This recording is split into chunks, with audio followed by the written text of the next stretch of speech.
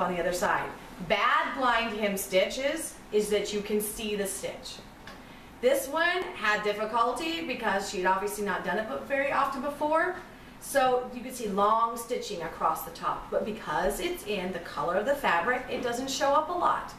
And it's not horrible. So you might deduct a part of a point, like 0.01 or 2 points for making that hem show. It shouldn't be, you know, detrimental to the piece because it does not, in the long run, from a distance, show up. But close up, you can see it. And remember, court garb is judged more on the complexity. This matters more because people are up close to each other when they're in a feast event.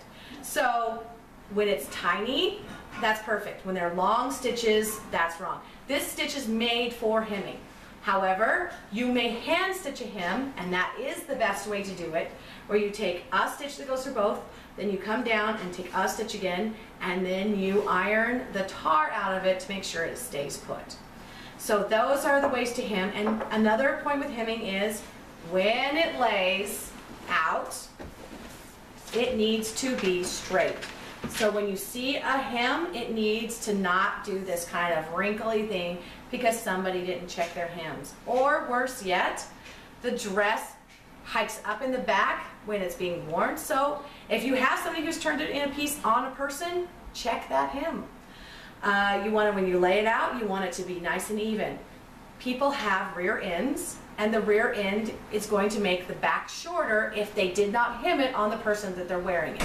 So anybody who does hems professionally would have the person wear the piece unfinished hem and sit on the floor. And normally you would have the person wear the shoes that they intend to wear, so on a wedding dress, on a cloak, on anything that's worn for a special event, they would be required to wear the shoes that they're going to wear for the event. Shoes, the underwear, the bra, yes, everything. all of that matters. All of that matters. So whatever they're going to wear for the event, now this is a big event like a wedding. So on a wedding dress, you would expect more.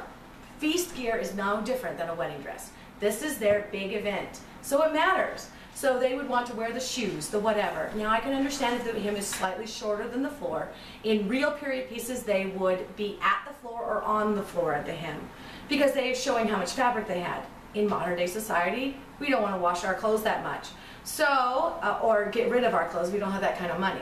So in a fancy dress that's going to be worn, it can come to the floor or just maybe an inch above the floor. But it should be even no matter where the hem comes. If it comes to the knee, that's fine too.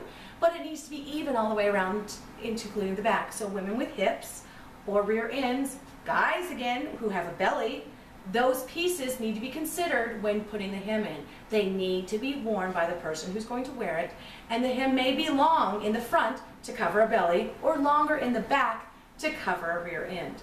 They need to be even, so you need to look at it. Now, if the preparer knew that they may not be really happy with their hem, they won't put it on a person. You might want to ask to see it on a person, but that is a judge's prerogative, and you need to be careful with that because they have made that physical choice not to put it on a person. You probably need to respect that. But again, that's up to you as a judge to decide whether or not you want to see it on the person.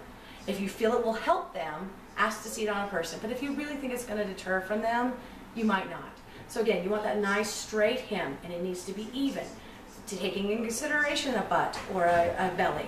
Those are items that you need to think about. If they're wearing multiple layers, do they want the aesthetic quality for that underskirt to show? That may very well be what their intention was. They may have raised the overskirt. That's where your write-up comes in. That's where your write-up as a judge, you want to read that write-up to see if they wanted that hem to show. If they didn't, that's another issue.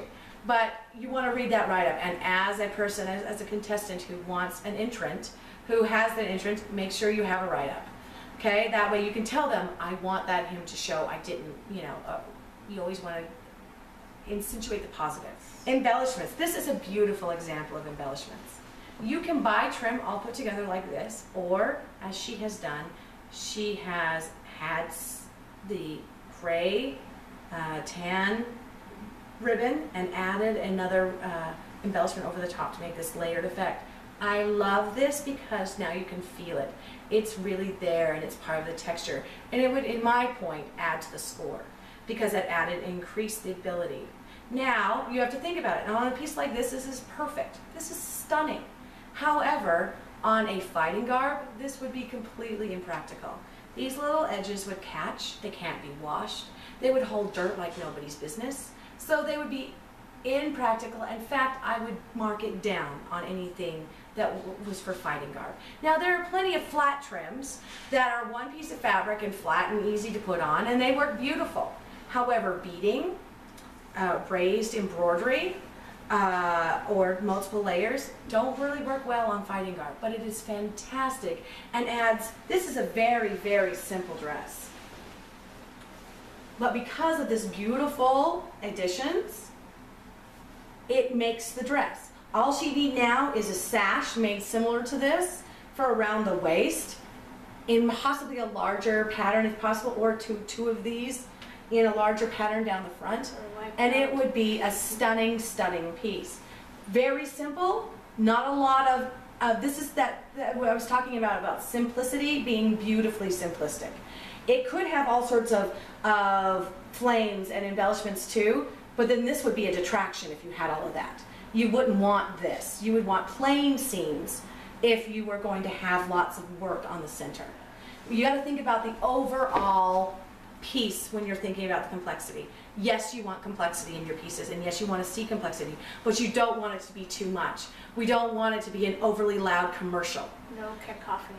Yes, we want it to blend, and we want it to blend seamlessly, ha ha ha, and that was what you'd be looking for.